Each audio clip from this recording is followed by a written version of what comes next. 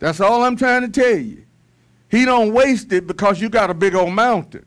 He looks at the vessel he about to pour it into.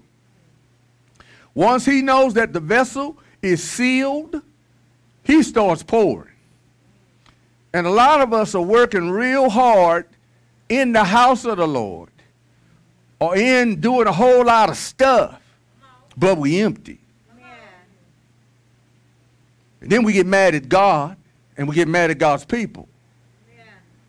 And we wonder how Jesus could be the only lonesome one on earth and had all the joy in the world. We say because he was the Son of God. But that's who we are. But because we won't seal up the cracks, we leaking. We like a gas tank leaking. We're like a sieve leaking. So I just want to help us to understand that we can do the new wine strut, which is to start, if you in a boat, your boat is leaking. If you go fishing and the boat's leaking, you got to cut the trip short. You can't go out and say, we're going to fish all the way to Hefner and back. You got to say, whoa, slow your roll. We got to go plug the boat up. And a lot of Christians, a lot of us, we trying to row all the way to heaven, and the boat's leaking. I mean, you know, don't feel bad. You're not by yourself. And the boat just going around in circles, going down, down, down, and we wonder what's going on. And, you know, when you're on a boat with a bunch of people that's sinking, guess what? Man, they start fighting. You should watch the Titanic. They start, there ain't no women and children going first. I'm going first. You don't care who's. You say, no, me and my kids is going first. I don't care about your family. Amen. It's only on the Titanic that they still playing the violin. Where I come from, them violin players would have, they'd have walked all in front of all of you, Conrad and all his kids. Ephesians 4:17. Here's how we start doing the new wine strut. This I say, therefore, and testify in the Lord, that you henceforth walk not as other Gentiles walk. First, you stop walking like other Gentiles walk. Yeah. How do other Gentiles walk? He's getting ready to tell you, in the vanity of their mind. They walk according to how their mind thinks. I'm illustrative, and I started to do it, and I didn't get a chance to. But if I could, here's what I was going to do, because this I believe how the Spirit want me to do. If I had it my way, I would have put down maybe some silver pads. Then I'd have put some black pads over here and maybe some other color over here. And the way it works in the Spirit is that when you walk in the Spirit, say if all the Spirit pads were silver, you're supposed to stay with the silver pads no matter what happened. People talk about you. You ain't supposed to say, well, shoot, I'm in my feelings. I'm going to walk in the black pads. You stay on the Spirit pads. Some of y'all ain't old enough, thank you, to play Twister. But no matter if people get, you have financial problems, you don't say, oh, shoot, get nervous, let me get over in the black pad. No, you keep walking on the silver pads. Your spouse leave you, you don't say, oh, shoot, I got to fix this. Let me get over on the, no. You stay with the you play by the numbers. It's simple. It's in the Word. But what do? We Christians, Sunday morning we on the Spirit. But my God, let a problem come. Oh, shucks. That ain't how you do the new wine strut. You stay with the Spirit. And when you were shaken in your faith, you just stay right there. I don't care what them other numbers, them other colors is calling. Come over here. Yeah, God bless them that use the common sense. You know, all that. God help them that help themselves. You know, you be tempted. Get out the boat. God, no. God give you good sense now. You know all that? You You stay right here. You be still and see the salvation of the Lord. We all been there. When it gets rough, you got health issues. The doctor's over here telling you you're going to die. Ain't got but 6 months. You stay. You stay with this. Sometimes you're about to do the split. Lord, don't let me do it here. You're in between words. Y'all know to hold me up. Come get me. You're in between words. Sometimes you step off more than you can handle. You know what I'm saying? But we all been there. We get there. When we're walking in the Spirit ain't over here, walking in my feelings. Oh, I feel like God gonna help me. Things gonna be all right. This sinking sand. Yeah. You got to get back over in the Word. Man. Because my Word is spirit. Yeah. Excuse me, and life. Yeah. So the first thing you do, don't walk like other Gentiles, other people. Most of us don't hang out with a whole lot of Jewish people every day. Can you say amen? Maybe one or two. So he's telling you, don't walk like other people that are your race. That's what he's saying. Don't walk like other people that are your color. Don't be trying to be your color. And I'm saying it the nice way. So go ahead and be a sellout. That's what it said. Look at it. They walk in the vanity of their mind. What else? They have their understanding darkened. Your people.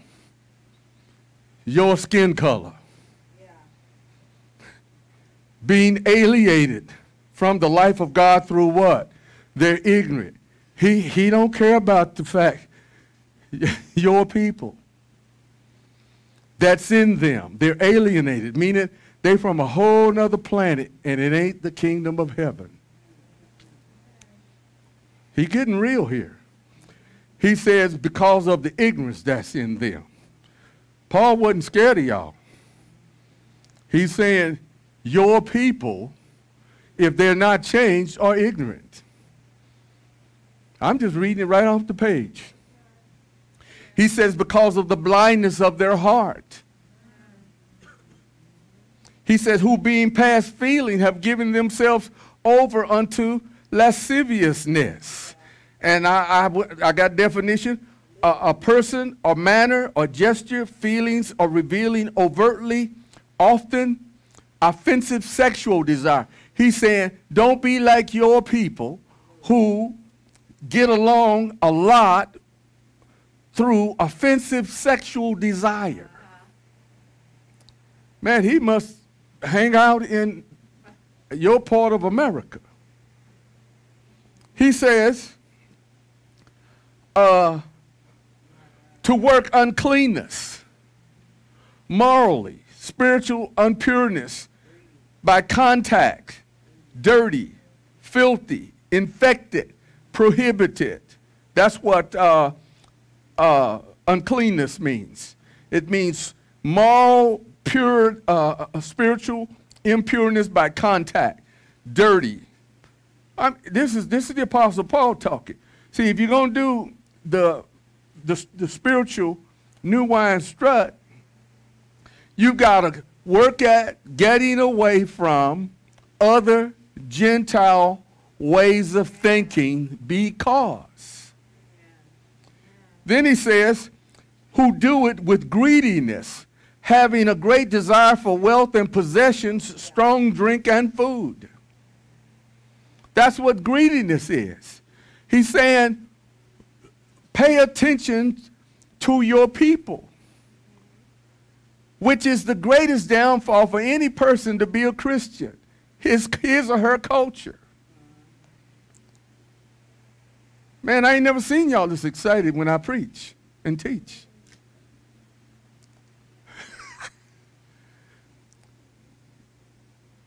If you want to walk in the Spirit, these are some of the things you have to avoid. This is what make people talk about you and say you think you're better than us now. Yeah. But these are the things you have to pay attention to. Because here's where soul ties come from, and ties of the flesh. Yeah. Here's why our churches are so segregated, and the only people that we try to worship with is people our same color. Then he says in verse 20, just look at the book. But you have not so learned Christ. Christ didn't teach you that. He says, if so be that you have heard him. In other words, the way you acted, you may not have even heard who Christ is. Yeah. And have been taught by him as the truth is in Jesus. Okay. He says in verse 22, that you put off concerning the former conversation the old man. If you want to do the Spirit walk in the Spirit, be with Jesus, you got to put off the old conversation, the old way conversation, old man. He's not just talking words. Conversation means how you think, the vanity of your mind, how you walk, how you act, because he says it. Look at it. It's up there. Which is corrupt according to the deceitful lust. In other words, if you just try to be your color, it doesn't matter whether you're white or black, blue or green. If you just try to be clannish, it's corrupt. Can't nobody come in, can't nobody. That's what he's saying. Christ isn't that way. It's deceitful and it's lustful. 23, but be renewed in the spirit of your mind. This is why people can't grow and walk in the Spirit. You got to be renewed in the spirit of your mind. The spirit of your mind, not your stomach, not your gut, not hot flashes. The spirit of your mind. Because if you don't, your mind is vain. It has vanity. All of us, educated minds, minds that pass the bar exam, minds that got a degree from the college, minds that been to seminary, minds that went to the local college, the junior college. You've got to, has nothing to do with the Spirit. Don't shout me down. I know this is exciting, isn't it? I see y'all nodding and carrying on.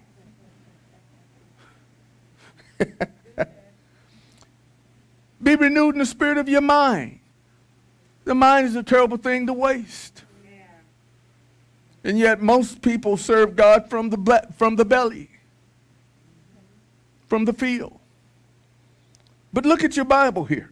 I'm just trying to help you. You probably haven't been in the scriptures this much in a few days, so I'm just trying to help you here. Verse 24, and that you put on the new man. Who's the new man? Who's the new man? Spirit of the Lord's. It's not new clothes. It's not a new haircut. It's not a new nail job. It's not a new, facelift, nip and tuck here, there. Go to the surgeon and have the stomach tucked away. Have the front part cut down, added on to. Nose job. It ain't all that, y'all. That's the flesh. I ain't saying nothing wrong with that, but that don't make you new. The new man is a spirit man.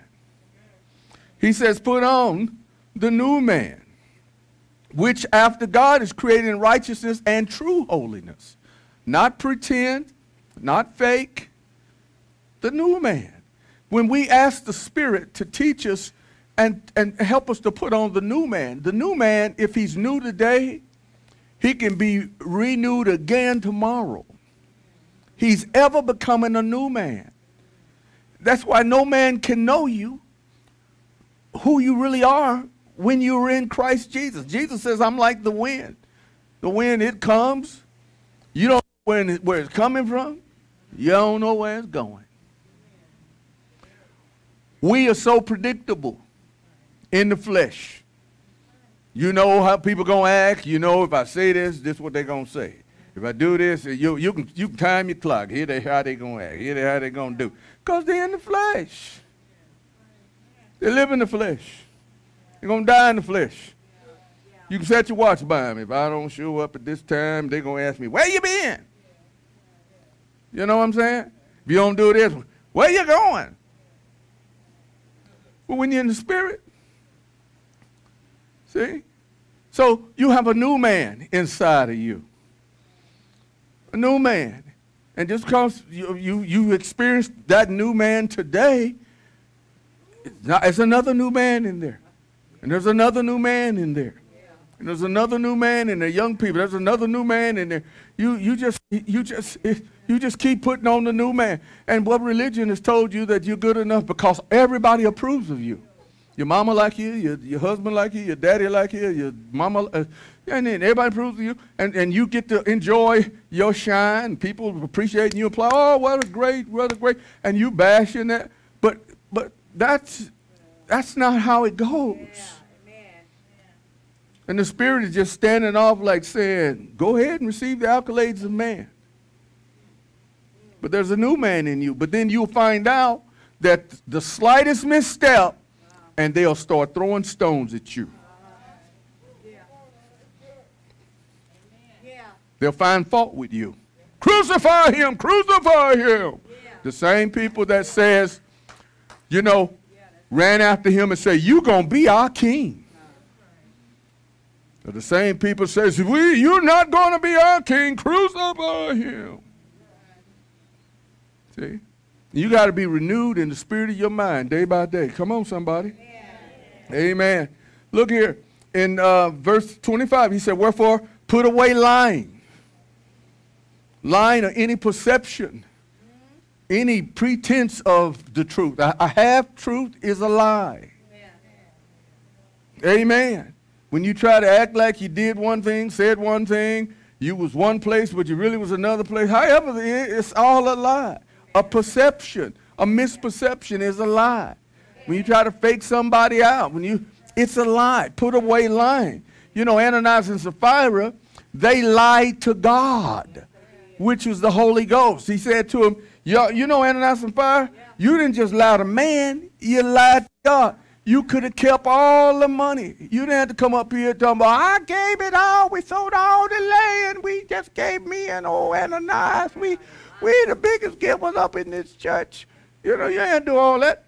All you do is come up here and throw a few dollars and go on about your business. But you come up here lying and everything, but you lied to God. And they died. See? So he says, if you want to walk in the Spirit, or do the new wine strut, amen, I'm just trying to make it interesting for you. You have to put away lying and speak every man truth with his neighbor. If you can't say the truth, shut up. Amen. For we are members, it should be my notes, only one of another. Proverbs 6:16. 6:16 says, there are 6 things. Turn to Proverbs 6:16, quickly. Proverbs 6:16. Get your Bible. Y'all should have brought a Bible now. Make sure the preacher telling the truth. Telling the truth. You know, we get accused of saying stuff, and he said, okay, well, we're going to let the Lord say it tonight. Can't play with everybody's kids. That's what my mama and them used to say. I don't play with everybody's kids, so I'm going to quit playing with God's kids. Just tell them the truth. Proverbs 6:16. There are 6 things that the Lord hates. Now read this. 6 things that he hates, and a 7th that his soul detests. He hates a proud look. You can't walk in the Spirit. You can't have new wine constantly and have a proud look about you. Man. Whatever that look like to you, a proud look. Yeah. You got to work on it. Look in the mirror when you're brushing your teeth. Work on it. Yeah. Lord have mercy. Something wrong with you. Hold the eyes. What that look like? I don't know. You can't have it. The Lord don't like it. Now, maybe somebody misreading you. Look it up. Now, when a guy got it, he looked like a gay guy. You get your slap and beat up, player. You look at no man with a haughty eye, you're going to ask you, enroll, what you looking at? Women get to do that, and y'all get to get away with that cat stuff. We don't. But the Lord hates haughty eyes and a lying tongue. Why?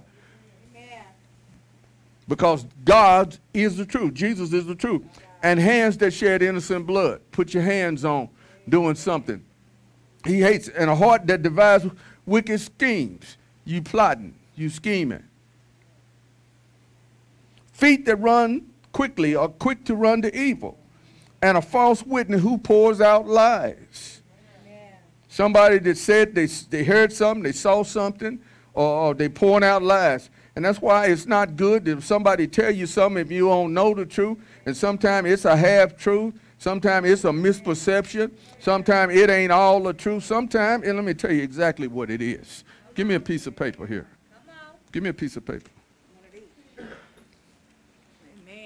Bring that one closer.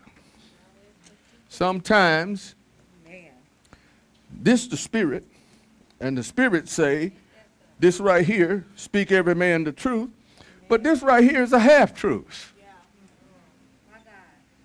This is a half-truth. It's enough truth in here to make you take a half step, but it's like that's a boat and this a boat. But what happens with boats?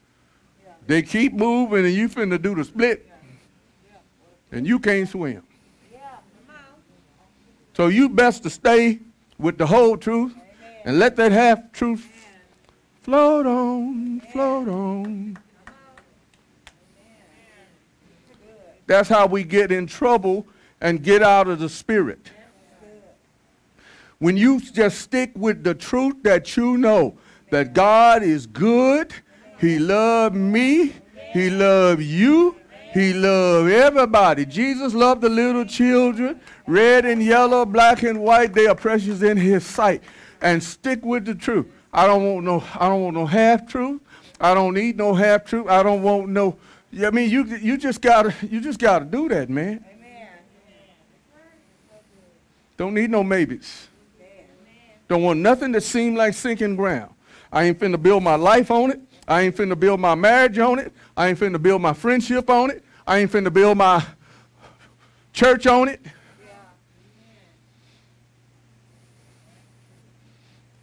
You hear me? I ain't finna start my business on it. All I know is what God told me. Now, He may have told you something and you seeing something different. But now, you're going to have to know Him, know the Spirit for yourself. Work with me there, Lawrence. You're going to have to know Him for yourself. Because if somebody over here doubting and they standing on half-truths, why are you going to give up your whole truth to go stand with somebody on a half a truth? Why you always got to be led by somebody other than the Spirit? That's why you got to know the Spirit for yourself. Know Him for yourself. And you can't know Him if you don't spend time in His Word. Because anybody can get you off. That's why they say, Jesus said, if they tell you that Jesus is over in the desert, don't go. You got to know the Word for yourself. And so when you get me out over here and there's anger, there's lies, there's bitterness, I know I ain't supposed to be there. Because first of all, God is peace. There's going to be peace in my soul. If a bunch of y'all over here and y'all got torches in your hand, got your gats on your side, I know I ain't supposed to be with you. And that's how you know. That's how you know. Because the scripture tell you what love is. If you're over here and everybody nervous, the scripture tell you to forgive. You over here, everybody's finding fault. Y'all ain't saying nothing. You over here and everybody finding fault. I don't care what they done. You over here because Jesus died on the cross for every one of us scoundrels. Every last one of us crucified Him. And if you're over here and everybody talking about who did what and how they did it, then we in the wrong daggone boat. Forgive one another. Love one another. Amen. I need to get out that boat because that boat going to sink. And if you the captain of that boat, you sinking first. You got to walk in the Spirit. And there's three: faith, hope, and love. And the greatest of these is love. And the way the Spirit operates first, you got to love God with all your heart, God with all your soul, and love your neighbor. Y'all ain't saying nothing. You don't want to do the new wine strut because you got to learn to walk in the Spirit. You got to walk in the Spirit means walks in love. The reason why Jesus rebuked the Pharisees and them, because they couldn't walk in love. When you want to keep this new wine in you, you'll walk past a whole bunch of church mess. You will go in the other room and let your kids have the whole house.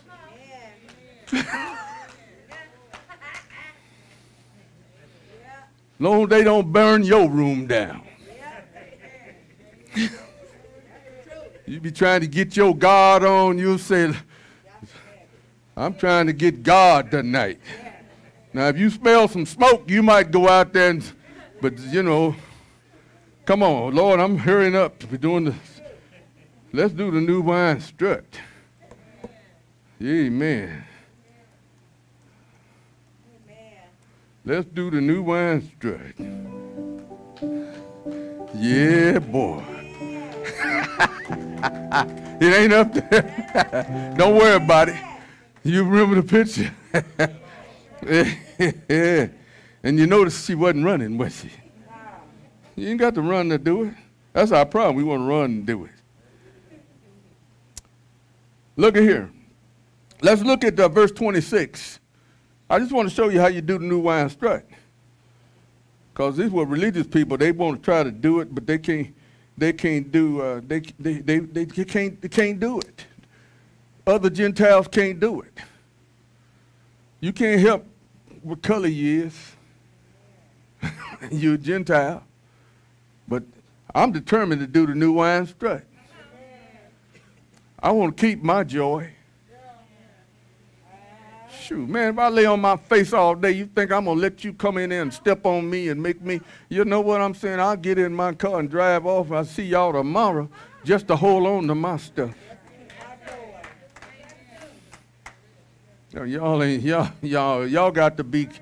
got to have socialites to have God, man.